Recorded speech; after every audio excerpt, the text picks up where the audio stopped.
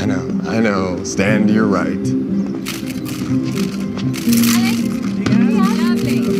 Okay. Thank you very much. Well, I need to get out of here. See you in a few months, Your Majesty. Later, Sean. Don't you know I'm no good for you? I've learned to lose, you can't afford to. Tore my shirt to stop you bleeding. Why are you awake? Because some bellend decided to call me at 3 a.m. to talk turkey. What's a bellend? Look it up. I'm hanging up now. No, I'm hanging up on you. Fine. Have it your way. Night.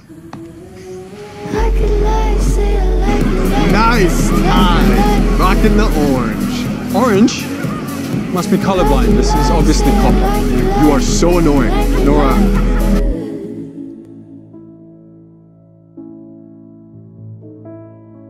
Don't you know too much already? I'll only hurt you if you let me. Call me friend, but keep me closer.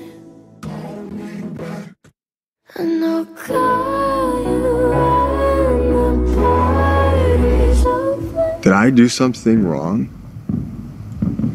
Quiet, I'm coming home. Certainly date more.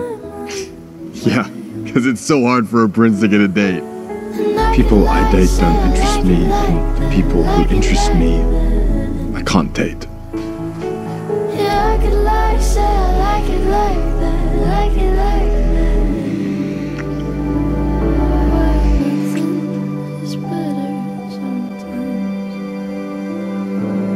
Once we've both said our goodbye. You know, I just wish some of my colleagues in this race would go out on the road with me and see what's happening in our Midwestern towns. Empty factories, hollowed out storefronts. Kind of gay? More like the first 50 rows of a Gaga concert kind of gay. But he's always dating a different girl. Oh, honey, princes aren't allowed to be gay. You should know that. He grabbed my hair in a way that made me understand the difference between rugby and football. I mean, you've been wanting him to dick you down forever. What? Wrong! No. The appearance is coming up. He's supposed to be my guest at the Prime Minister's dinner next month. He can't ignore me all night. Can he?